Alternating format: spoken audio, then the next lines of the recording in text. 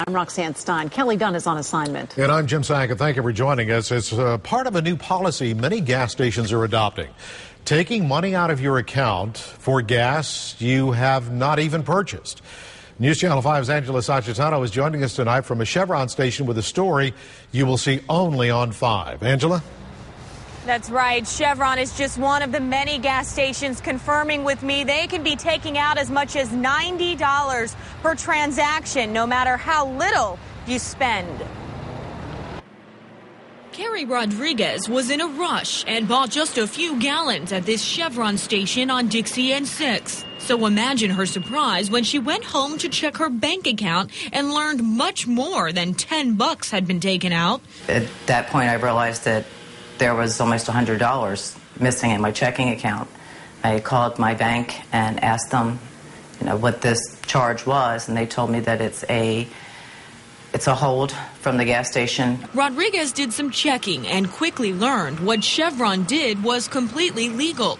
In fact, many major gas stations are adopting this new policy as the recession lingers on and fuel thefts are on the rise. We want to make sure we're protected, that we get payment for that gasoline, says BP spokesperson Sarah Howell. They're taking money out of someone's account for something that they're not even getting. At the gas stations we visited today, there wasn't much of a warning. Just this sign that read, "Please note, a hold may be placed on your account." But it didn't say that hold could be close to $100. Corporate America at its worst. What do you mean? I mean, you pay for $5, you should have $5 deducted out of your bank account, not 90. There's no reason for it. The policy is now the talk of internet websites like Ripoff Report and Yahoo, flooded with complaint blogs. Some people claiming they spent as little as $2, yet had 30 times more than that frozen on their accounts. Carrie Rodriguez learned her lesson. She'll be paying cash from now on. I think that anyone using a bank card should, be very careful.